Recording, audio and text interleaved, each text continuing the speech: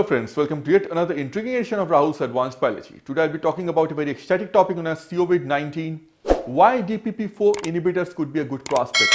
For the beginners, I would like to tell you that the COVID-19 disease, which is caused by the SARS-CoV-2 virus, has already been termed a global pandemic by the World Health Organization. More than 2 million people have already been affected by it and more than 2 lakh people have already lost their lives. Scientists are really trying meticulously in order to come up with various drug regimens and various vaccine options too. In my previous videos, I have already talked about various drug regimens like hydroxychloroquine as a drug regimen, then chloroquine plus azithromycin, remdesivir, tocilizumab as the drug regimens. In this video, I will be talking exclusively about the DPP4 inhibitors which are currently available in the market used against diabetes. Now, what are DPP4? DPP4 stands for dipeptidyl peptidase 4. Also it is known as adenosine deaminase complexing protein 2. Also it is known as CD26, cluster of differentiation 26. Now DPP4 belongs to the serine exoprotease or exopeptidase, a type 2 membrane protein which cleaves at the N-terminal end of the oligopeptides. Now DPP4 is also a homodimer and it needs to be glycosylated. It is expressed on various cells like the endothelium and the epithelium of various organs like lungs, kidneys, etc. and also on various immune cells like natural killer cells, dendritic cells, T cells, myeloid cells, etc. Now, in medical term, what happens is DPP4 degrades incretins which stimulate the synthesis or the upregulation of insulin. Incretins like GLP-1, glucagon like peptide 1, incretins like glucose-dependent insulinotropic polypeptide.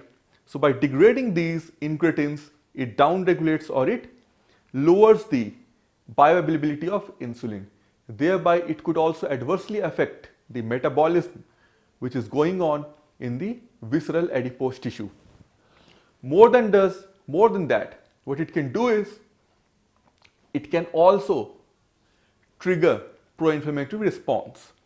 Now this silation or the glycosylation that I talked about, meaning the addition of the glycoside or the glucose residue via the enzyme, different from glycation where glucose residues are added but not with the catalyzing effect of enzymes. Now glycosylation could be done by sialic acid. So various types of acids could be used or glucose residues could be used. Now sialic acid can be hyper or hypo. More sialic acid could be added or less sialic acid. So in the resting T cells, it has been found that more sialic acid is added. It is hypersialylated. In the activated T cells, it has been found that hyposilation is prevalent. Now hypersilation is associated with HIV, rheumatic arthritis, systemic lupus erythematosus and other autoimmune disorders. But hyposilation on the other hand is also associated with lung cancer. Now why DPP4 inhibitors have been taken into account? Because scientists have already found out that in MERS, it's again a coronavirus, Middle Eastern Respiratory Syndrome, coronavirus, it used to attach to the DPP4 and it also killed and affected people who were suffering from diabetes a lot. Same thing or the same trend is found here also.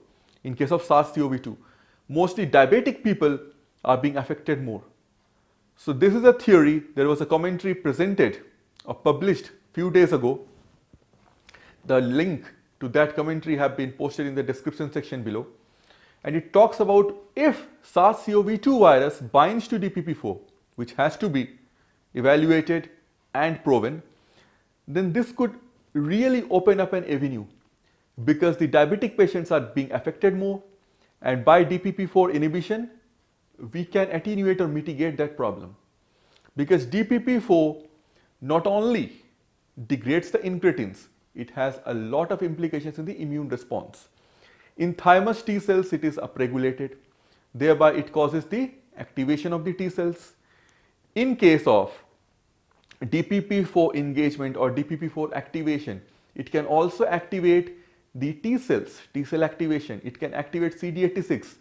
When DPP4 receptor is engaged, it can also activate the nuclear factor kappa B pathway, NF-kappa B, which is again a pro-inflammatory pathway.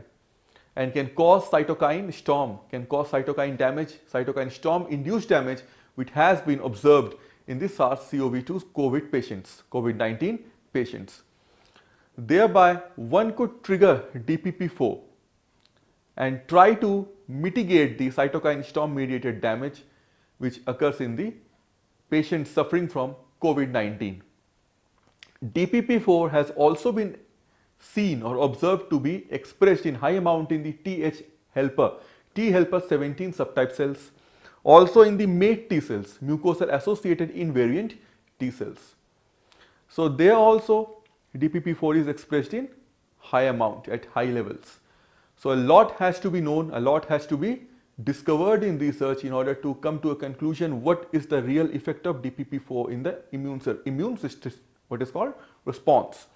But the DPP4 inhibitors like vildagliptin, sitagliptin, saxagliptin, which is used in diabetes, has been found to attenuate those immune responses and has been found to have positive effect. So those specific inhibitors, analogs of incretin, could be used in the diabetics who are suffering from COVID-19 in order to mitigate these kinds of cytokine response issues.